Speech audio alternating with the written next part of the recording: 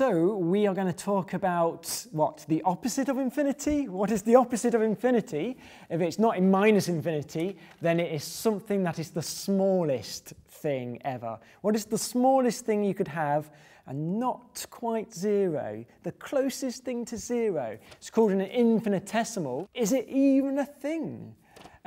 Because there should be something about that that makes you feel a bit uncomfortable. It's been an idea that's been controversial for a long time. I mean, thousands of years. Some people like it, some people hate it. So what would an infinitesimal be? Smallest number possible, close to zero as possible. So it would be something that's bigger than zero, but it's smaller than all other numbers. Let's say R for number, real number. Okay, so it's smaller than everything else. That is slightly uncomfortable because of this. If you had two numbers, if you had A less than B, there is always a number that I can fit in between. Let's call it C. There's always something I can fit in between. And I can prove that because C could be A plus B divided by 2. And that's proven.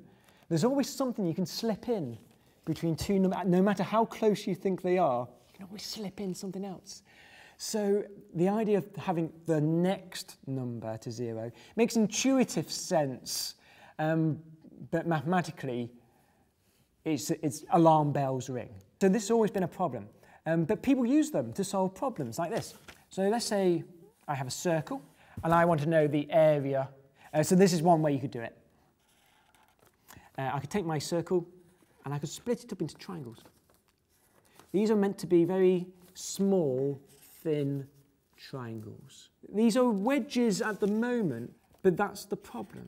We're going to pretend they are triangles. Now they are wedges. If I pretend it's a triangle, that means it has a straight base. But the thinner it is, then the closer it would be to a triangle. So you kind of say, okay, well, let's pretend they're really, really slim. Right? Like the base is an infinitesimal, really slim, as slim as possible. And then what you do is you take this circle of triangles and you kind of unwrap it like a hand fan. You know when you take a hand fan, you go like that. So that's what I'll do with this circle. That's my first triangle down here. Right? So that's my centre. I'll take my first triangle. Right, so there it is, down here at the bottom. I take the second triangle, still connected to the centre. I've kind of stretched it though, so it looks like that. And I take the next triangle, it's a bit stretched again, it looks like that. And I take the next triangle. Right, so I take all my triangles, I stretch them out. They're all connected to the centre though, like they were before. Right, so they get really stretched out, really thin. So they turn to this. Right? It's actually turned it into a triangle. You can see that? Can you see that triangle I've done? My drawing is bad. You see that's a triangle. Now each of these triangles here, the slim triangles, have the same area as they did to begin with. They've been stretched, the perimeter is different, but they have the same area. Because what is the area of a triangle? It's a half the base times the height. Although they've been stretched, they've got the same height up to here. They've got the same base, and so the area is the same. But the big triangle I've made, it has height altogether, the radius of the circle, r. And the length of its base is the circumference of the circle. So what is the area of this triangle? It is a half. The base is the circumference, the height is the radius. That is the area of the triangle. The circumference, 2 pi r, right? So it's a half times 2 pi r for the circumference times r. And you get pi r squared, and that is the area of the circle. You get the right formula for the area of the circle. And so you did it by splitting it up into thin bits and kind of adding them together with this clever idea. The guy who came up with that idea is Kepler. Do you know Kepler, the guy who worked out the elliptical orbits of the planets? So he was interested in working out the areas of an ellipse. There is something that should make you feel uncomfortable though, because there's always that little small error, isn't there? I mean, I was saying these triangles were approximating the wedge. There's always this, and this is what the problem people have with infinitesimals. It's always, not quite. Yeah, what happened to all those curved bits? So what they did, what the mathematicians were doing when they were using it, is they were ignoring them. So these mathematicians who were using infinitesimals were saying, well, it's really close to zero, we'll ignore it. And then there were other mathematicians saying, well, hang on, You can't just ignore it. It might be close, but it's not the same. And they can't be ignored. And this is the problem people have. But yet, it seems to have worked. I'll show you a different idea that they used to do. Right, I'm just throwing my money around. Because I'm so rich, I can throw my pennies around. Yeah, so the idea is I've got my stacks of pennies here, and they're meant to be 2 cylinders, right? But if I took this one and started to mess it up a bit, so it wasn't a cylinder, I had to do something like that. Okay, so that's not a cylinder anymore. But the idea is what the mathematicians said was, well, if you compared them slice by slice, then each slice has the same cross-sectional area, like the area of a penny here.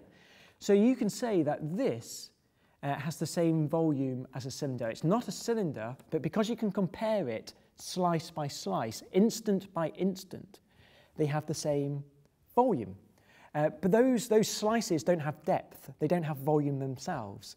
So you are comparing cross-sectional area to cross-sectional area. So it's kind of like adding up all these cross-sectional areas, but they don't have depth. So you're adding up all these these things with 0 depth. So how can you add them all up and get a volume? But that's something they would do. You can compare 2 shapes like that, and if each instant has the same area, we can say they have the same volume. So there was this idea going around as well. And then infinitesimals were really important when Newton and Leibniz started to use them when they discovered or invented calculus, which is a massive subject in maths, really important. So in the 17th century, they discovered calculus. And this was trying to work out the area under a curve. Right. So let's try and work out the area under a curve. So what you could do is you could take this curve, if you want to find the area underneath it here, so you could split this up into thin strips. And you were saying that each of these strips were like a rectangle. If you turn that into a rectangle, you do get a little bit of error, but the thinner the rectangles, the smaller the error. So you could add up all these rectangles and find areas under curves, which is something mathematicians do. And so what Newton and Leibniz were doing, I might use a different colour. So they chopped it up, and let's say you have like a little bit more here, just make it a different colour. So the base of this rectangle is something small, infinitesimal perhaps. I'll call that delta. That's actually a traditional notation. So let's do that. And what they were saying is, if this curve, you call these curves things like f of x. So what I'm saying is, if this here is x, then this is going to be x plus delta, x plus a little bit. And the width of the base is delta. If you work out this area, all the way up to x plus delta, let's take the area of all the way up to x plus delta, and I subtract all this green bit here, that's less than x. So subtract the area that is here below x. That is equal to the area of this strip. So I've subtracted all the other strips. And what is the area of that strip? It is f of x, that's the height of the rectangle, multiplied by this little base.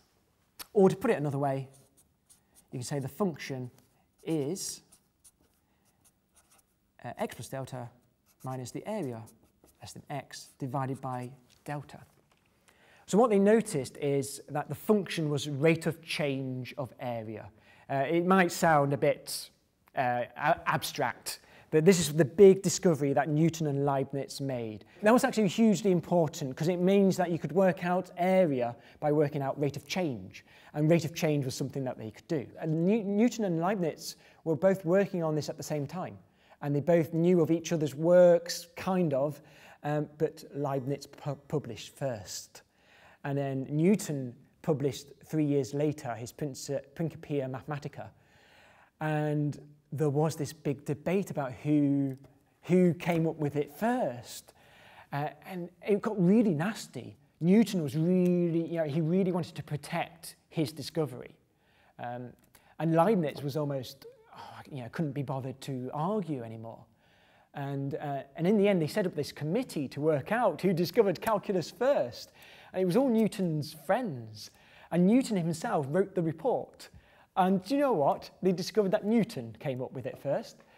And Leibniz then died with his discovery, I guess, taken away from him, or the honour of the discovery taken away from him. And historians have looked at their notes and they've decided that they came up with it completely independent of each other. So now they both get credit. But this uses infinitesimals. It's the same problem. And Newton knew this as well. There's always this little bit of error. It doesn't quite work. And in the end, about 200 years later, they started to tidy this up and they got rid of the infinitesimals. They realized you don't need to use the infinitesimals. They had this new idea called limits, where these could get thinner and thinner and thinner, and they would approach zero.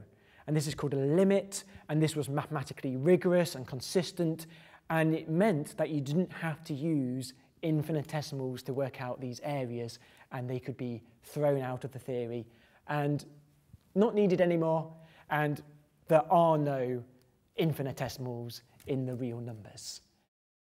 They were gone, and then they made a comeback. You can't keep a good idea down. It made another comeback in the 20th century. It took to the 20th century for it to make another big comeback. The 1960s, a guy worked out a system where you could include the infinitesimals.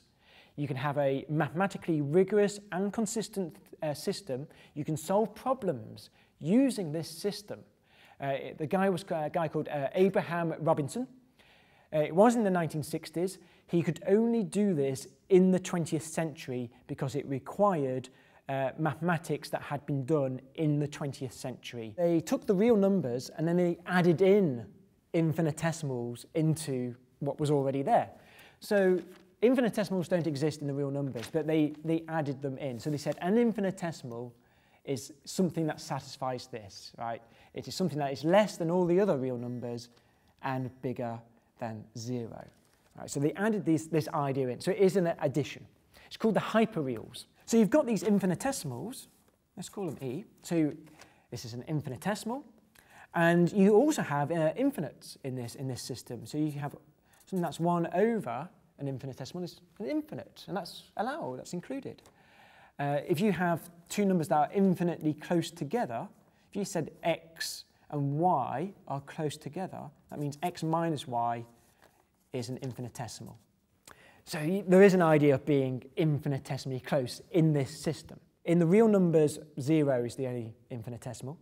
In the real numbers, we know we would never do this, would we? 1 divided by 0 is not infinity. We would never do that. And that is still true in the hyperreals. Everything that's true in the reals is still true in the hyperreals. So that is not true in the real numbers, and it's not true in the hyperreals either. So something like this, x plus y equals y plus x. That's true in the real numbers, and it's true in the hyperreals. If you have x squared is greater than x has to be bigger than 1, that's true in the real numbers, and it's true in the hyperreal numbers. We know that 2x is not equal to x. That's true in the real numbers, and it's true in the hyperreal numbers, which means if you had an infinitesimal is not the same as 2 times the infinitesimal. It's not the same as 3 times or 4 times or n times. These are all different. They're all infinitesimals, but they're all different. So these things are not the same. So there's lots of infinitesimals. There's not just one infinitesimal. There are lots. Do you know, there's a nice little quote. It's this guy, Abraham Robinson, wanted to get into the mind of Leibniz. That's the quote that I've read, that he wants to get into his thinking. And the thinking of infinitesimals and can we make this work and can we use it? Now this system, finally, is consistent, it is rigorous, it can be used properly, it can be used to solve problems. It's called non-standard analysis. Fans of this system say it's more intuitive, and they say it can solve problems with shorter proofs. It has finally made another comeback. Because what about now, before we divided by 2 if k was even? But in the real numbers, all the non-zero elements, and k is certainly non-zero, all the non-zero elements, you can take their reciprocals. You can divide by them.